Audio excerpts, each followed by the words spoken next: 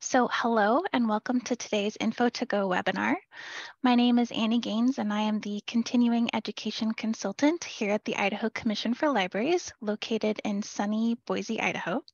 Our webinars and other continuing education opportunities are funded by the Institute of Museum and Library Services. Everyone is muted and we encourage you to use the chat feature to ask questions and discuss with other attendees. As you exit the webinar, you'll be prompted to complete an evaluation. And as always, we appreciate your honest feedback. Today's topic is what does obscene or harmful to minors mean exactly? And our presenter is Associate Professor of Law, Benjamin Cover.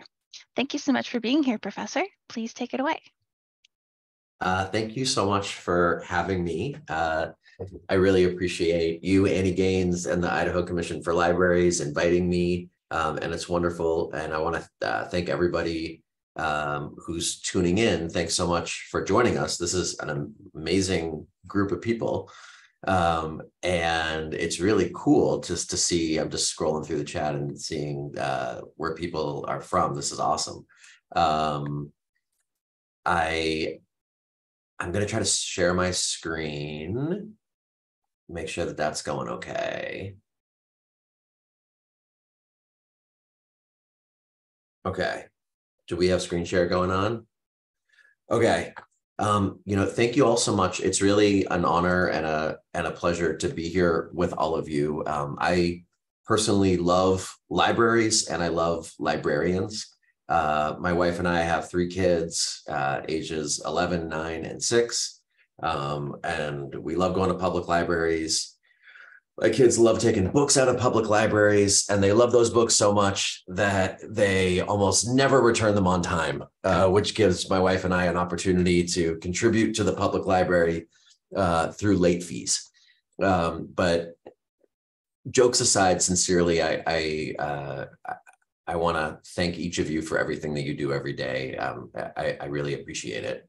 And I'm really excited to be here and to be chatting with you. Our topic today, what does obscene mean? What does harmful to minors mean exactly?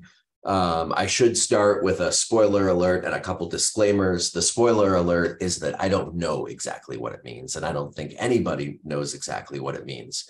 And part of the discussion today will be describing the relevant legal framework. And I think one of the key things about the legal framework is that it's hard to say for a given book in advance with certainty whether or not it will be deemed to fall within one of these categories.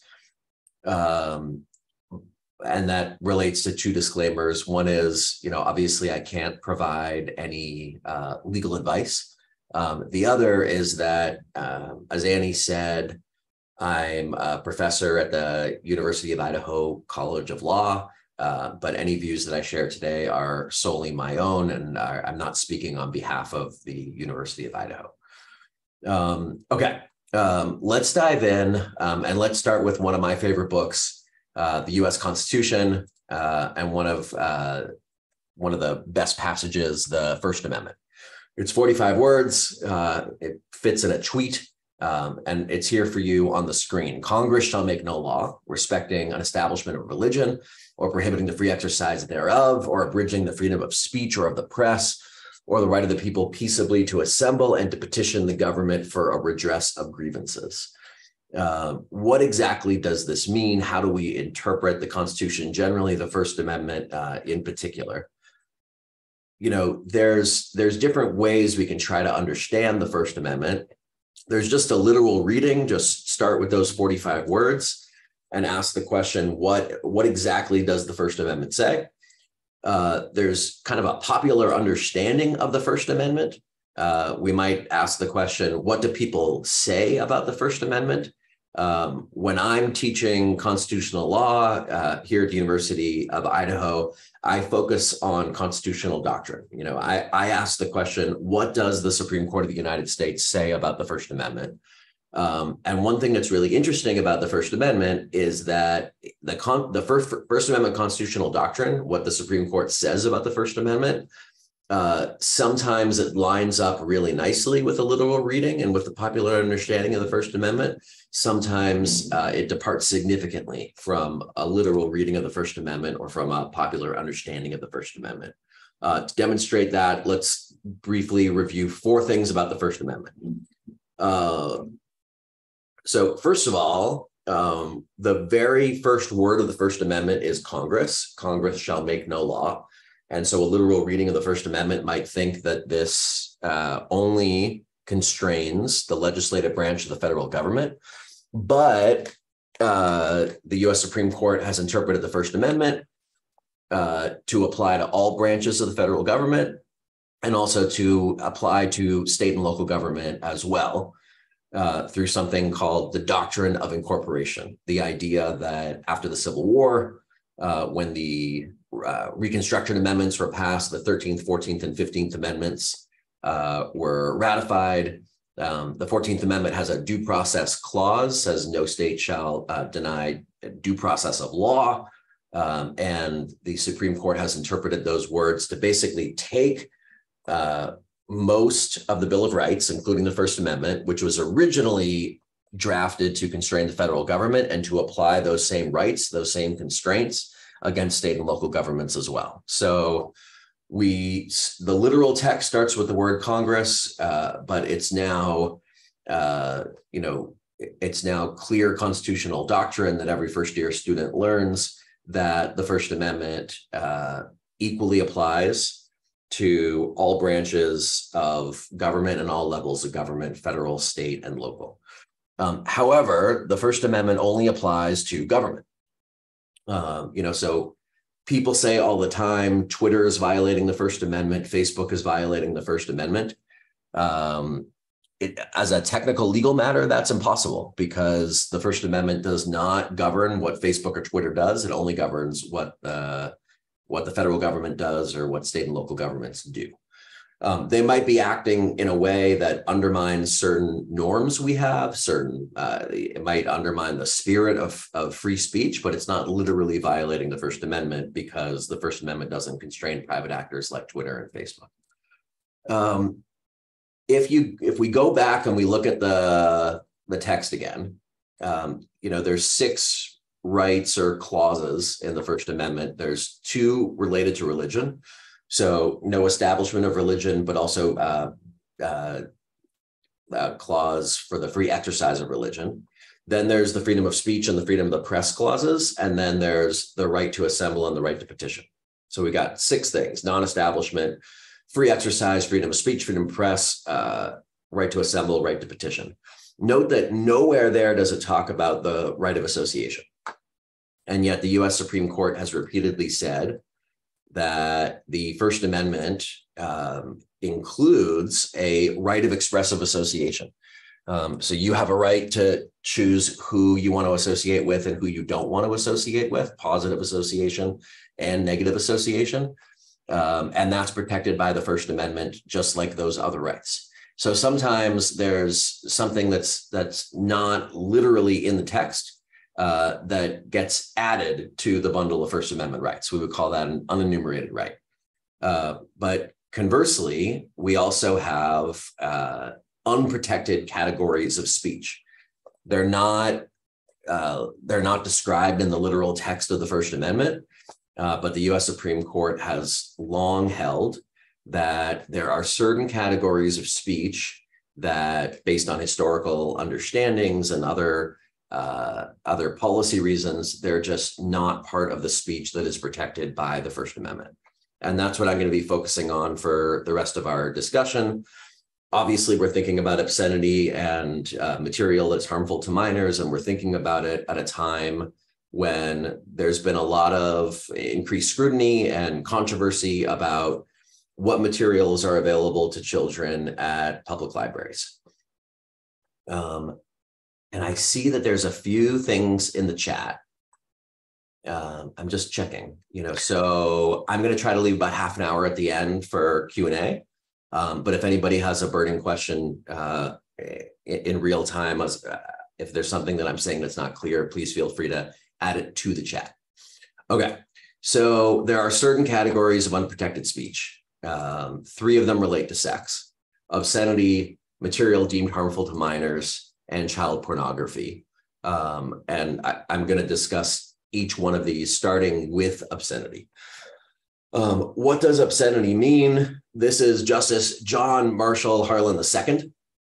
He said the subject of obscenity has produced a variety of views among the members of the court unmatched in any other course of constitutional adjudication. So, we don't always get 9-0 unanimous opinions from the Supreme Court. We sometimes get a majority and a dissent. We sometimes get different justices concurring with their own theories of the best way to interpret the Constitution. But according to Justice John Marshall Harlan, when it comes to obscenity, this area beats any other area in terms of just the huge variety of opinions that we get.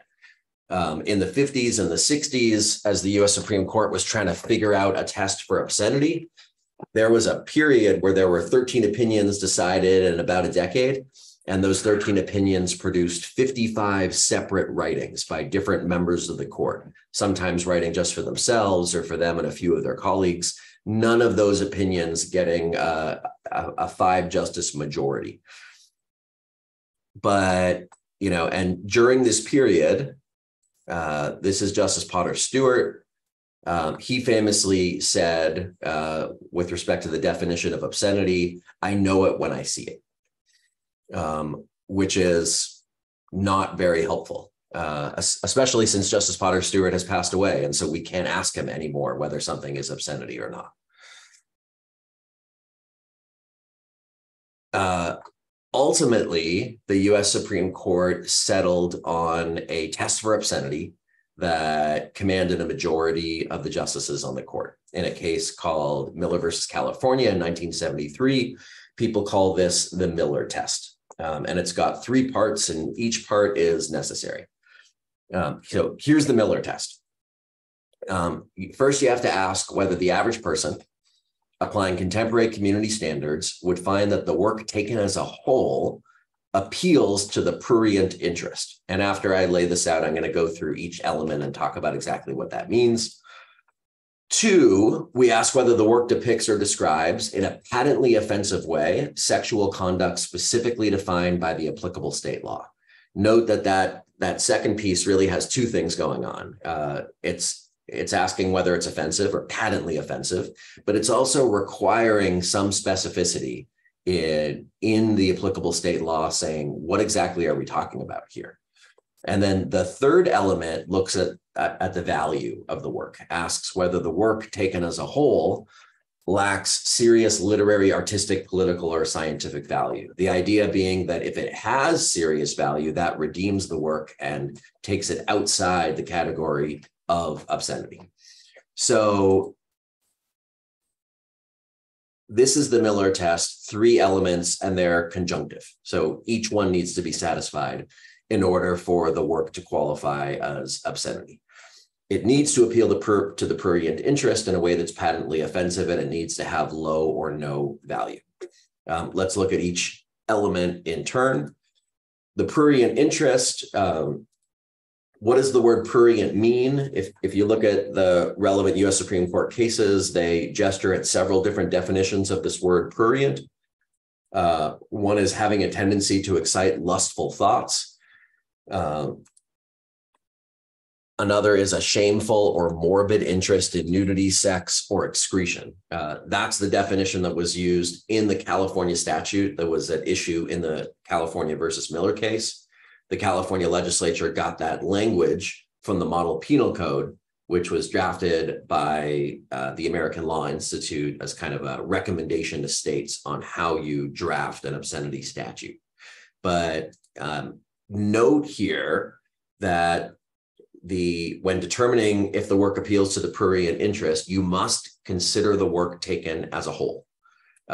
This was a change from the approaches used prior to Miller versus California, where courts would sometimes just look at an individual snippet in a book and say, well, this sentence or this paragraph appeals to the prurient interest, and so the work is obscene.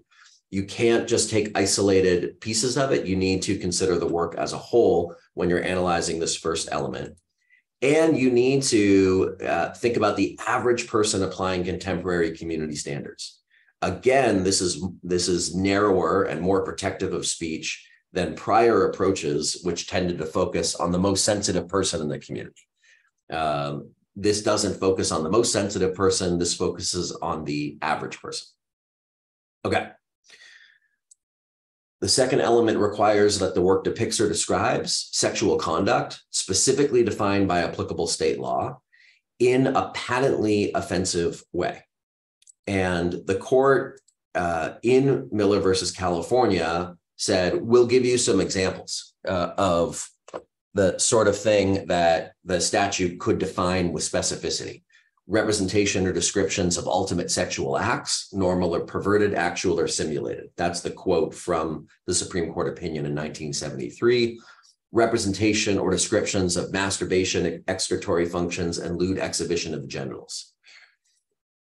But even if those first two elements are satisfied, you also need to satisfy the third element, that it has no or low value. Again, you have to take the work as a whole, and it needs to lack serious value, literary, artistic, political, or scientific. The court noted that a medical book, for example, might include a graphic depiction of human anatomy, but that has serious scientific or educational value, and so that would not be considered obscene. Okay. So we get this Miller test. Ultimately, it's applied by a jury at a criminal trial, but it's subject to independent appellate review by appellate courts. The first two elements, whether the pruriency and the offensiveness elements, are not based on national standards. They're based on local community standards.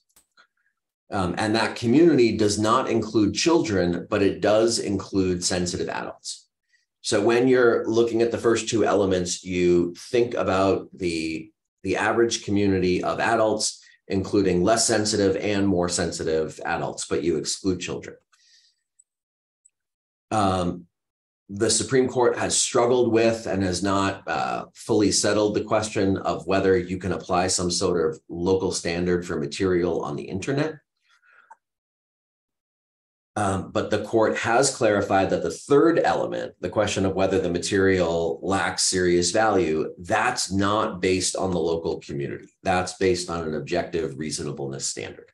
And you're going to see that come up again when we try to figure out what exactly does this mean to say that a book is not obscene, but harmful to minors. You're going to see this objective value concept come up again.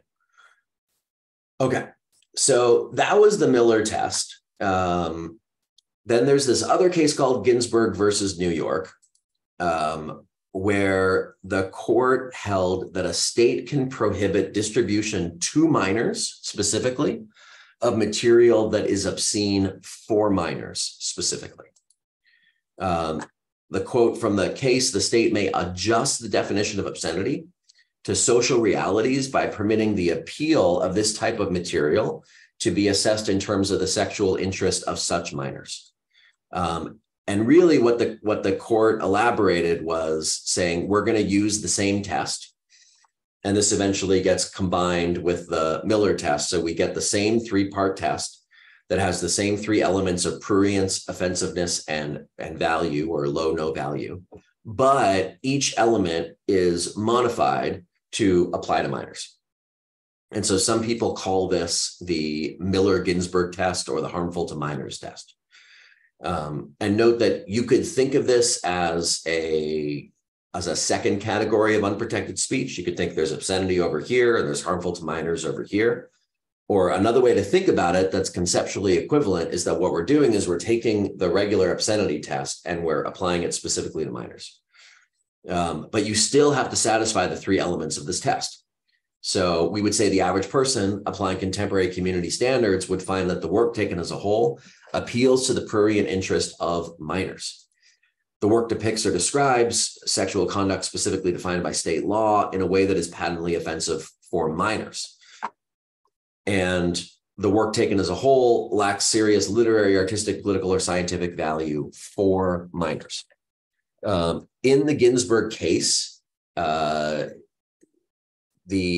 defendant sold what was referred to in the opinion as a girly magazine to a 16-year-old. The girly magazine was called Sir, and in prior cases approved by the US Supreme Court, that magazine, Sir, was held to not be obscene for adults. So it did not satisfy the obscenity test for adults, but the court said that it could satisfy this modified test for minors.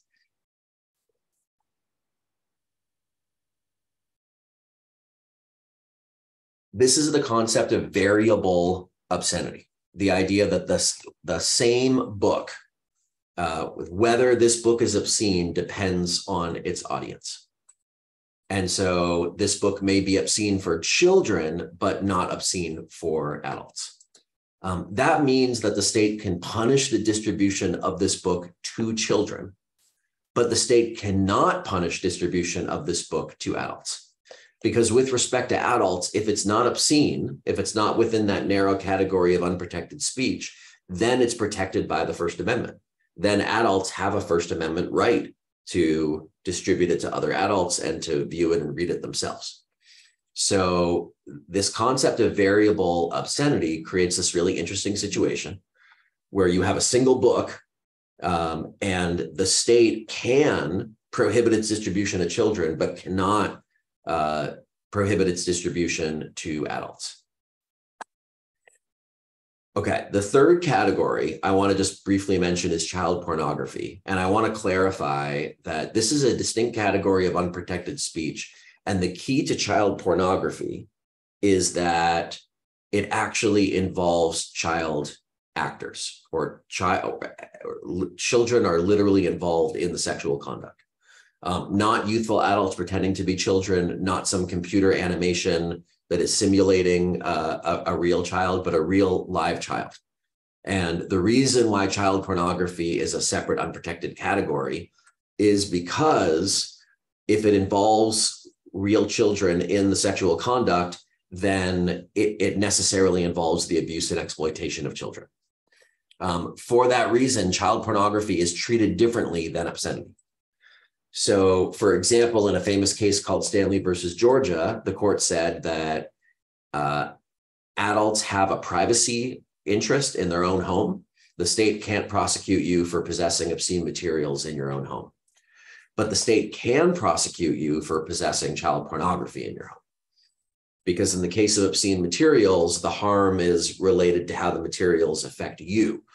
But when it comes to the separate category of child pornography, the harm is related to the abuse and exploitation of the children that were involved in the making of that child pornography, and trying to limit demand for child pornography to reduce the supply of child pornography by prosecuting anybody who possesses child pornography, even a person doing it in their own home. Okay. That's all I'm going to say about child pornography, because, you know, in this context, when we're thinking about what materials are available to children or adults in libraries, we're not talking about child pornography, but we might be considering whether a book does or does not fall within the category of material deemed harmful to minors. So let's return to the Miller-Ginsburg test.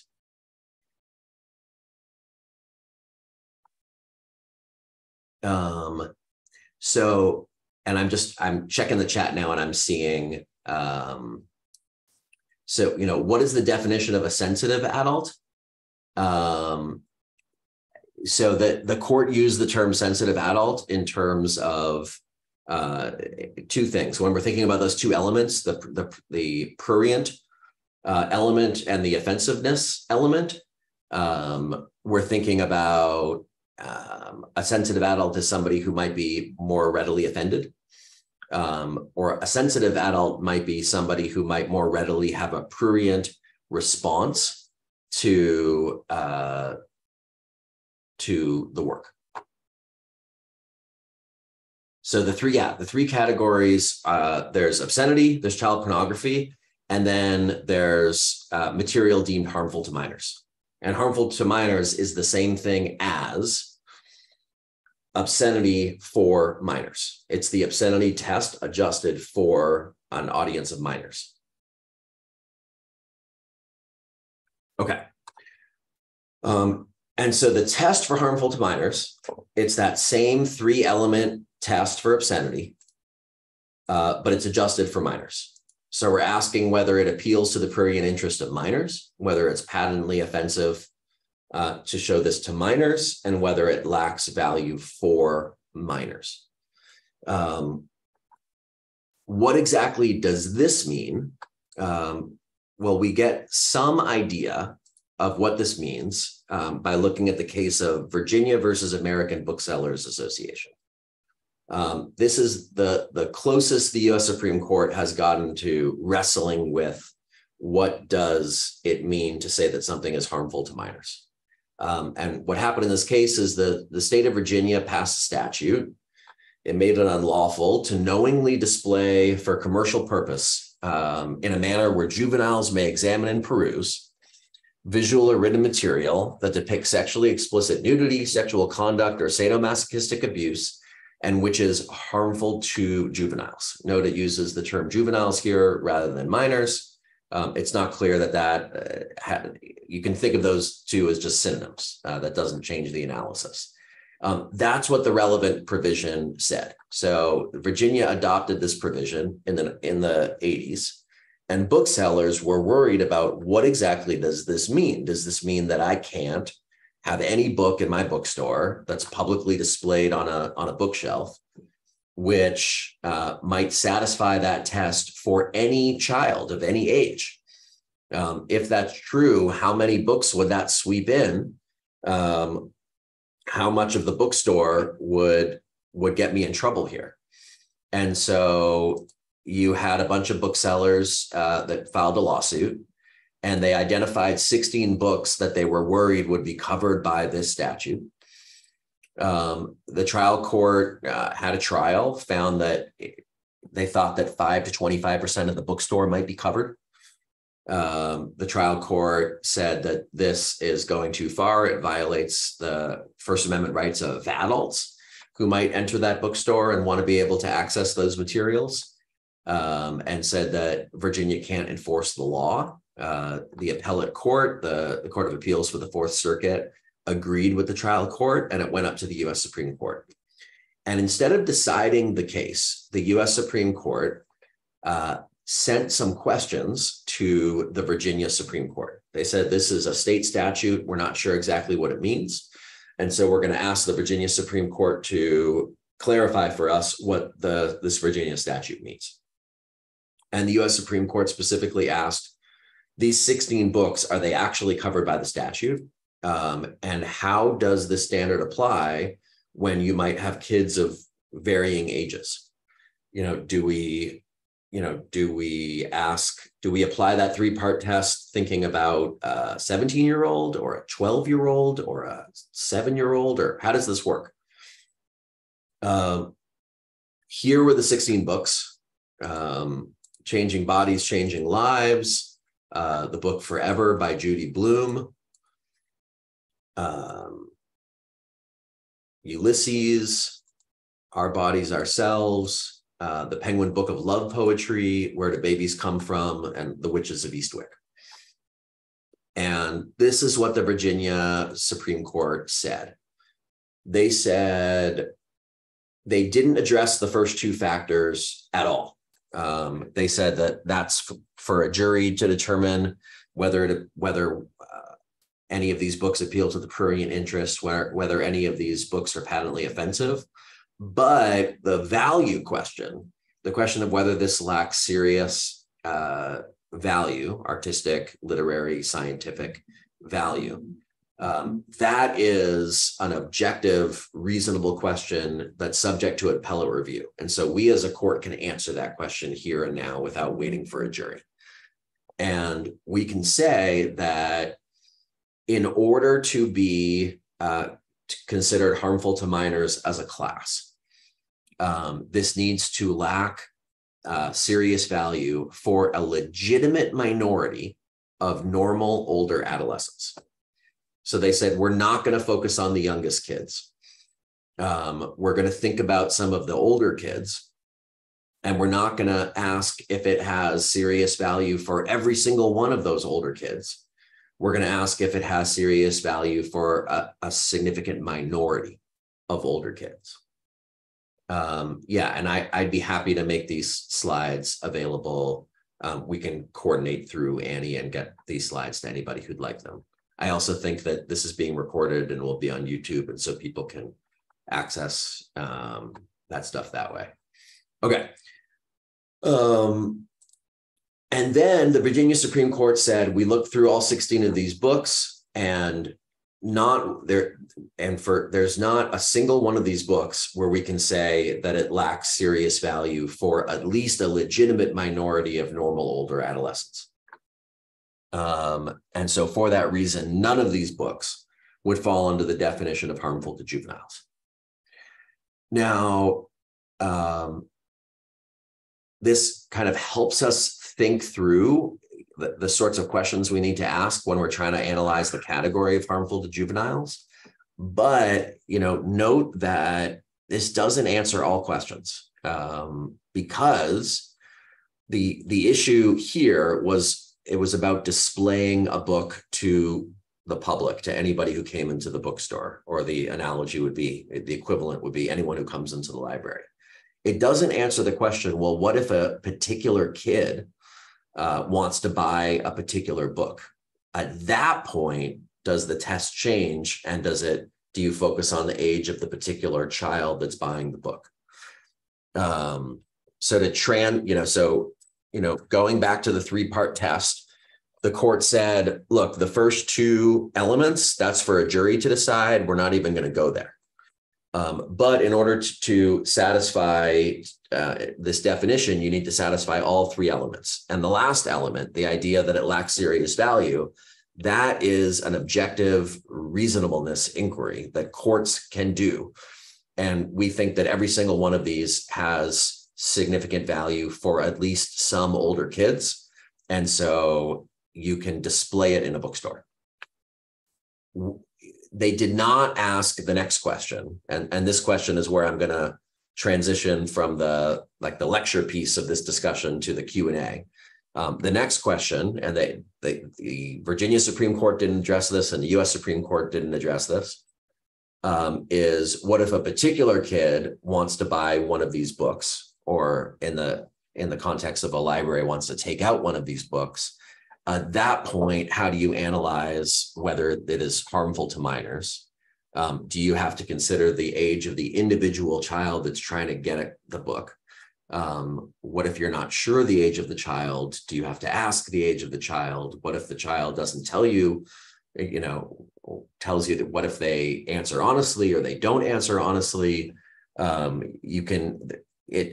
There's a lot of questions you could ask at that point about how to implement some standard of whether something is harmful to juveniles. Possibly for that reason, Idaho and many other states, they make it a crime to distribute to a child material that's harmful to juveniles, but they have an exception for libraries and for others, for bona fide educators and librarians. And I'm just speaking in my own personal view here. That makes a lot of sense, because it seems to me that the whole point of libraries is to try to have materials that have value, have educational, scientific, literary, artistic, political value to the public at large. And so it's unlikely that there's going to be a very large number of materials in there that are going to meet the adult definition of obscenity, because I don't think they're going to, whatever you think about the first two elements, I think it's unlikely they're going to meet the third element. And then when you think about harmful to minors, if a librarian has to take into account the individual characteristics of every child who comes to a library requesting a book, that could be extraordinarily difficult for librarians, and it could have a really chilling effect on what books librarians would feel comfortable making available to kids. It seems to me that there's other ways that we can try to address concerns about if parents don't want their kids to read certain books, how we can try to address the concerns that parents have without using the criminal law in this particular way. And so Idaho and lots of other states have statutory exemptions. Obviously, this past legislative session, there were efforts to roll back, depending on which bill, to eliminate or to limit those exceptions. And ultimately, the bill that was passed was vetoed by the governor for, I think, similar concerns about the impact that it would have on libraries and librarians.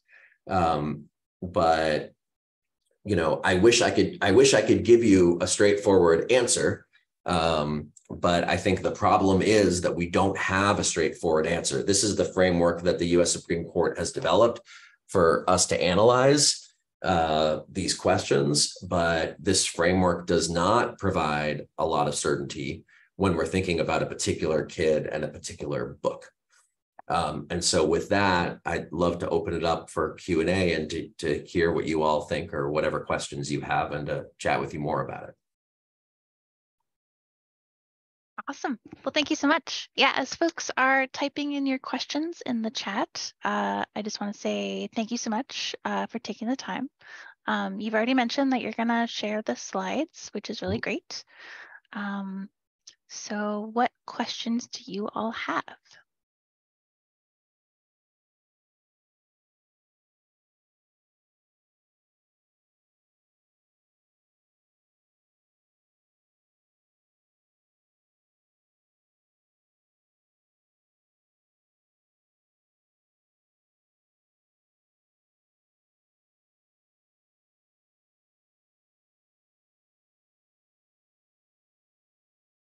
Here's a question. How does access to online content in the library differ from access to written materials legally?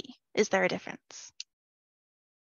So, the short answer is, in terms of the First Amendment, in terms of the categories of obscenity or harmful to minors, it doesn't depend on the medium. And so it could be, whether you're looking at a movie or a book or an internet website, it would be the same constitutional analysis. However, the Congress has passed some federal statutes that has said any library across the country that's going to be getting federal taxpayer dollars, there are certain things we want you to do to basically filter the internet on library computers so that children can access certain websites. And there were legal challenges to that, saying that violates the First Amendment rights of adults who might want to access some of that material. And the U.S. Supreme Court ultimately upheld some of those federal statutes. Nice. Another question, what could be a way of sharing this information with concerned library patrons without getting in legal trouble? Like specifically sharing like this talk? Probably they meant sharing information about like what this, like talking through what you just did about what obscenity means and the different standards, like what the Miller test means. Yeah, that's a great question. For those who are local here in Idaho, I'm happy to chat with people who have concerns and have questions, and I'm happy to talk with them, and I'm happy to kind of chat through with them the same thing that I would say to the students in my class who are learning the First Amendment.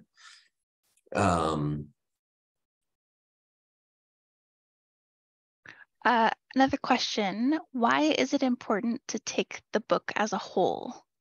If part of it is harmful, isn't that enough?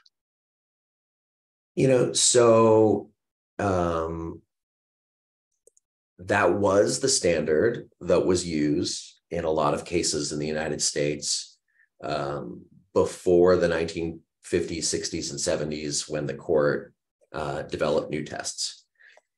And, I think that the court ultimately concluded that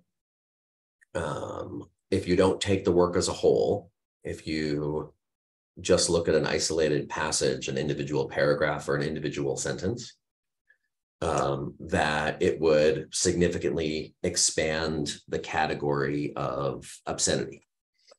And what we're doing is we're drawing a line, and we're saying that everything on one side of the line is not going to be protected by the First Amendment.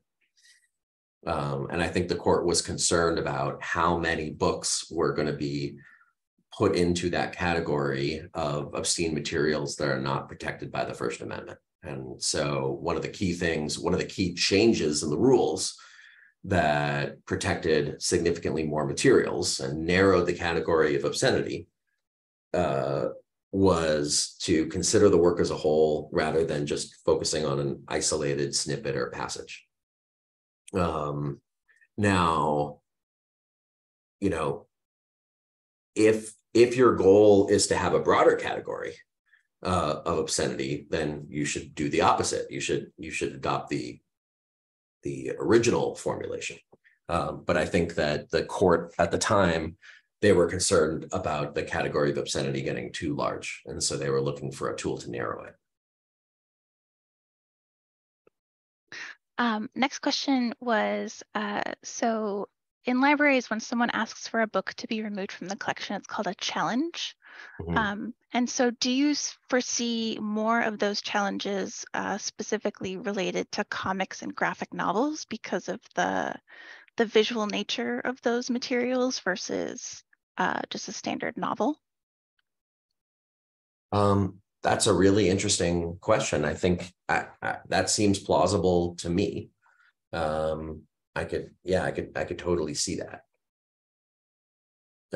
But I should say, I teach con law at law school, but I'm not an expert in the challenge process at the local libraries, and I'd love to understand it better. Yeah, maybe you could go on some visits to local libraries and see what the process is like. Yeah, that would be really interesting. That could be really fun. Yeah. So I have a question. Someone is asking, are you saying that we can't get in legal trouble for having certain books in our collection? So I go back to the disclaimer at the beginning that I can't provide any legal advice. But my understanding is that the original state of the law before the last legal session was that there was an exemption for librarians. I mean, I can show you the statute.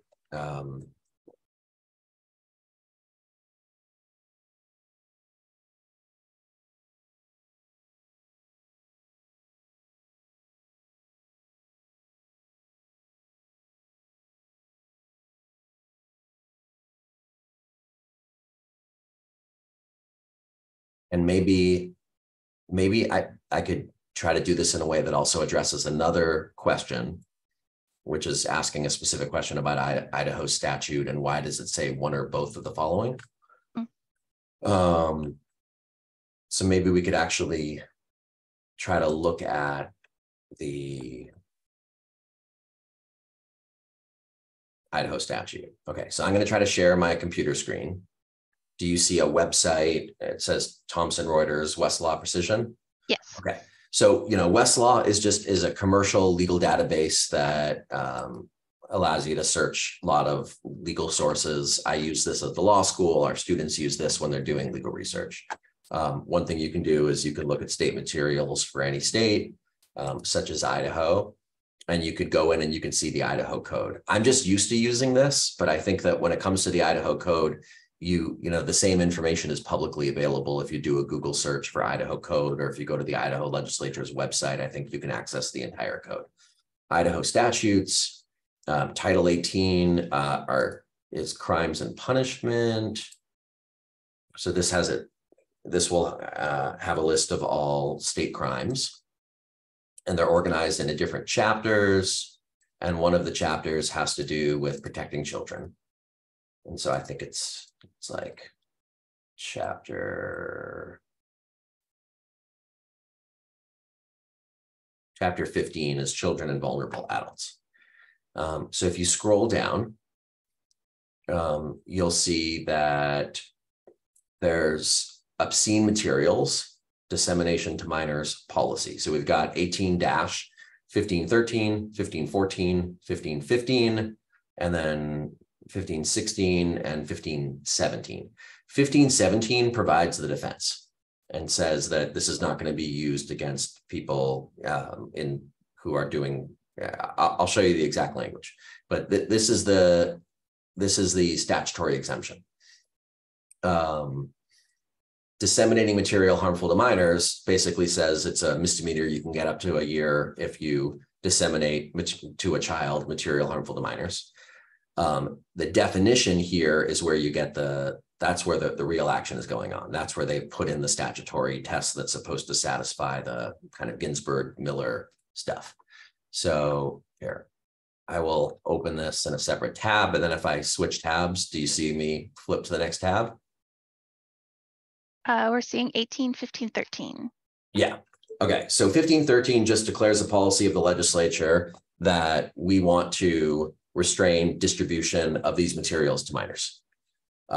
When you move to the next section, you get 1514, which provides definitions of obscene materials. Now, there was a question in the chat about why the definition is written in a certain way. And I think the answer has to do with when these statutes were written. So if you scroll down and look at the credits here, it looks like it was originally drafted in 1972, and then it was amended in 1976. You might recall that case, the Miller case, Miller versus California, where we get the test from, that was decided in 1973. And so I think what happened is that the Idaho legislature wrote the statute before Miller was decided, and then they amended the statute to try to make it track the decision of the court in Miller. And I think that's why if you look at the definition of harmful to minors, it says it includes in its meaning one or both of the following. And then it has A and B. I think B is what the Idaho legislature originally had before the Miller test. Which talked about the dominant effect of substantially arousing sexual desires in minors. That's what a lot of states had before Miller. And Idaho might have thought before Miller that that was enough. And I think that after Miller was decided, they amended the statute and they added A. But at the time, remember, you had 13 opinions, you had 13 cases where the 55 separate opinions, people weren't sure what the US Supreme Court was going to do. So I think they left it in here in case the court changed its mind. They kind of had a backup definition, which was a little easier to satisfy for prosecutors. And then they added this other definition that was harder to satisfy, but tracked the language in the Miller case. And it does say or, which suggests that you could prosecute somebody under B. If an Idaho prosecutor tried to prosecute somebody under B, I think the first question would be, is that consistent with the US Supreme Court's decision in Miller? And if it's not, then the prosecution would violate the First Amendment. And so I think that the statute would be read in a way and would be used in a way that it applied the three-part test from Miller.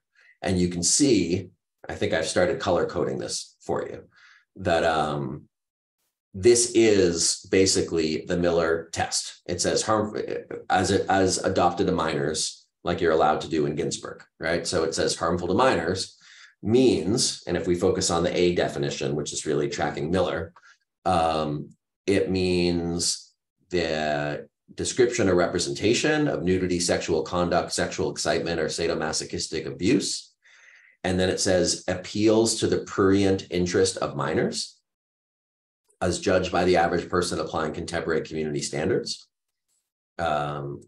And then it depicts and it describes what it needs to depict. and saying that it's patently offensive to prevailing standards in the adult community with respect to what's suitable for children. And then it provides some of those examples. This is directly from Miller of the sorts of specific conduct that the statute's prohibiting. And then it says nothing here is intended to prohibit stuff that, when considered as a whole and in context, possesses serious literary, artistic, political, or scientific value for minors, according to prevailing standards in the adult community.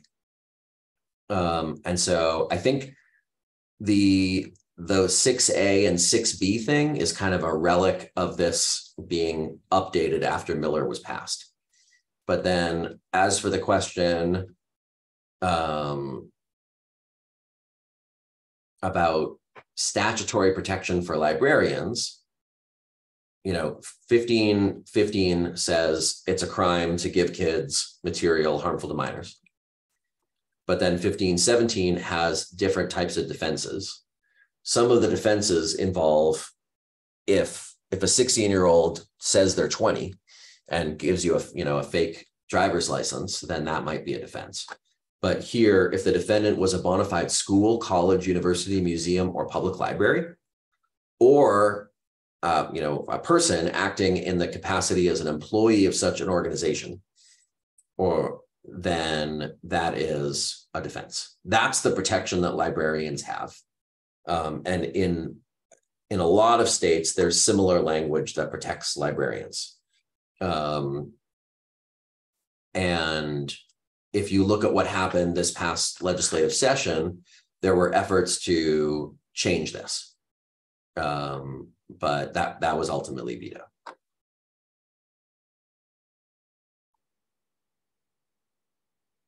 Thanks for that.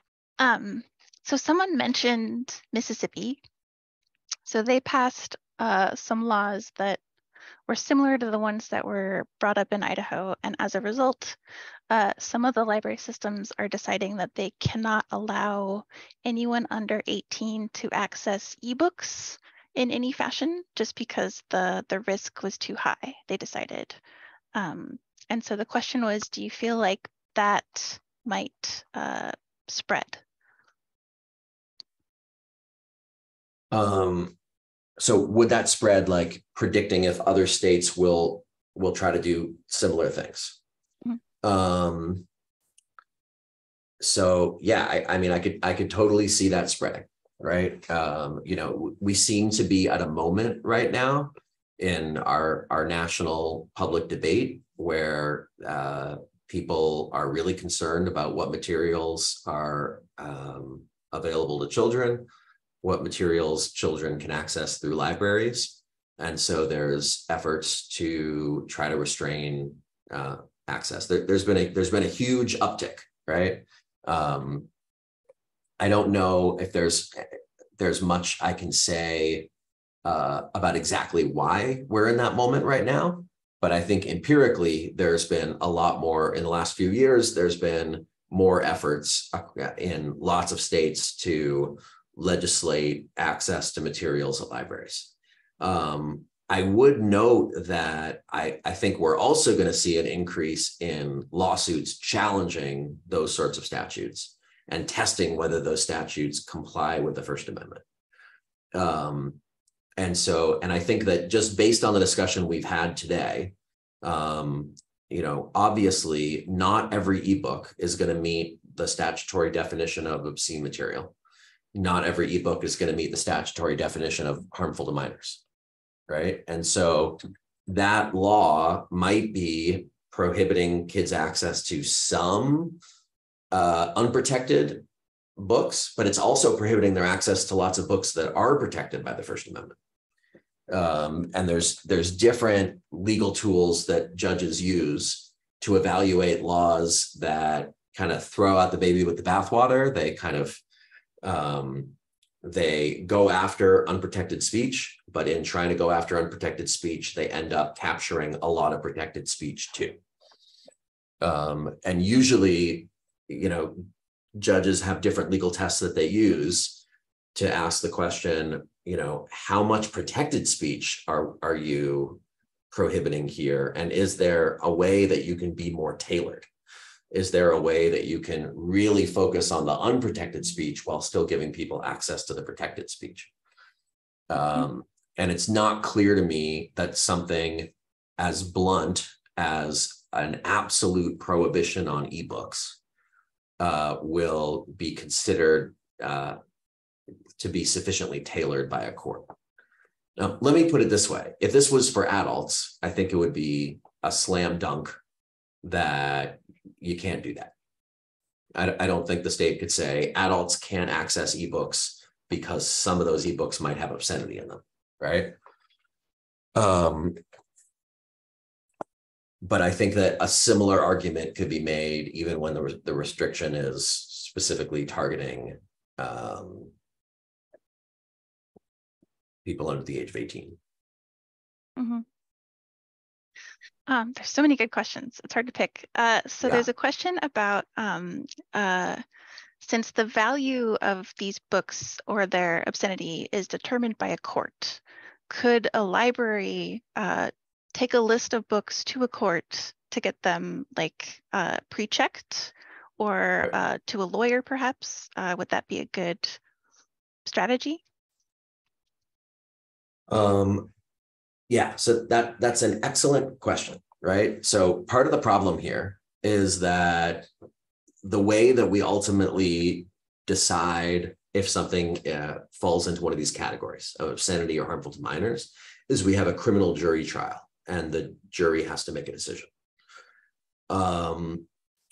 Nobody wants to go through a criminal trial, right?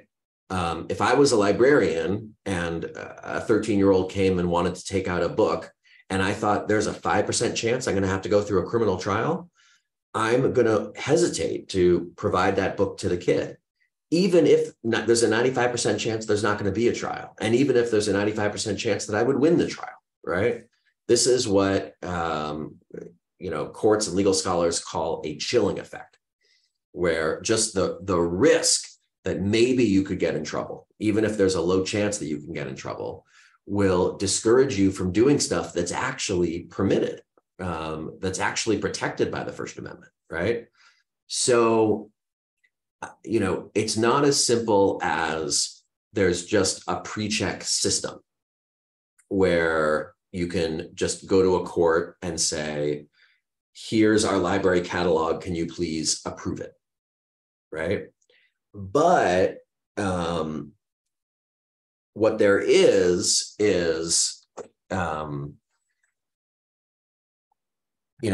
that's why I think that it makes sense to have these sorts of protections for librarians, because the only books that librarians give to kids are books that are in the catalog, right?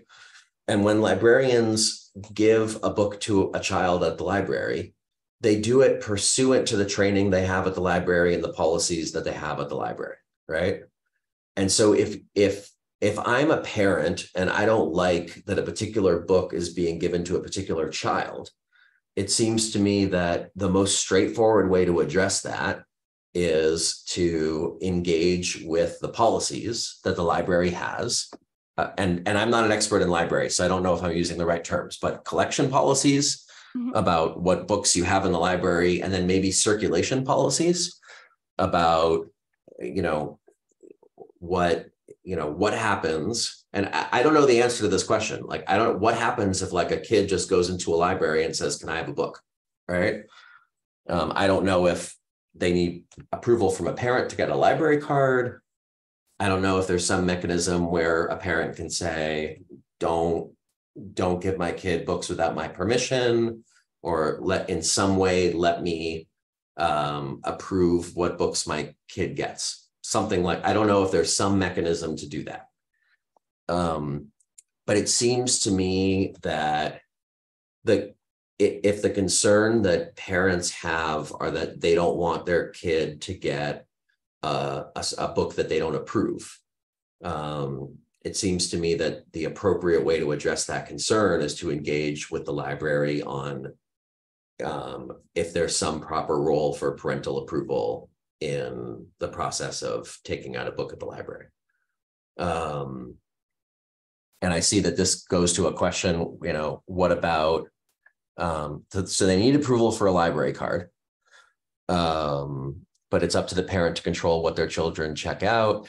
So is there a way that, so if my daughter is 11, she needs approval for me to get a library card. Can I then monitor what books she's taking out from the library? It depends on the library. Some school libraries especially are starting to set up like a notification system so that parents Right. can opt in to be let known what their child is checking out when they check it out. Right. Right. And in others, So you can log into their online account and see what they have checked out on their card. But it really depends because each library is so unique to its own community, and they set their own policies and standards. So it's really variable. right. Yeah. So that and again, I'm just speaking for myself, right? That seems to me like those sorts of conversations seem to be about empowering a parent to be able to, decide with their child what materials they're going to access.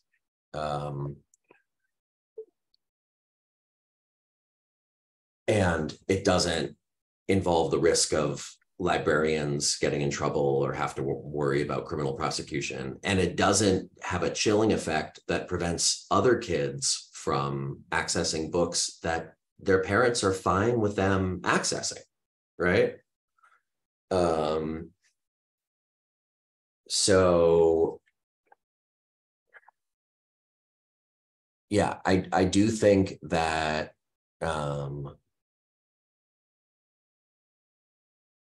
yeah, I think that there has been empirically in the last few years a big uptick in legislative activity in this area.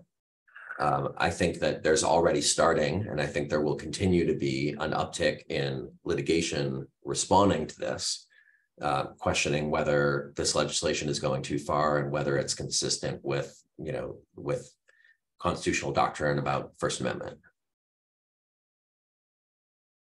But we are running out of time, but there was one more question about other precedents or protections for minors' rights to protected speech. Yeah, so that's an excellent question. The court has said a few times that the right to speech includes a right to hear and a right to read, a right to access information. And they have suggested that that right might not just apply to adults. That children might have some right to access some information. And then there was this case called Pico that was from the 70s. But it was 70s, 80s, but it was about, parents wanted to ban certain books from school libraries. And children said, we don't want, children said, we think we have a legal right to access some of these books. We don't think these books are obscene or harmful to minors, and we think that they have a right. And you got a very divided opinion from the court. So there wasn't just one majority opinion. Different justices said different things. And so there's an open question to whether children, at least at some age, have some right to access materials, even if their parents don't want them to, even if their school doesn't want them to. I would say that's an open question of constitutional law.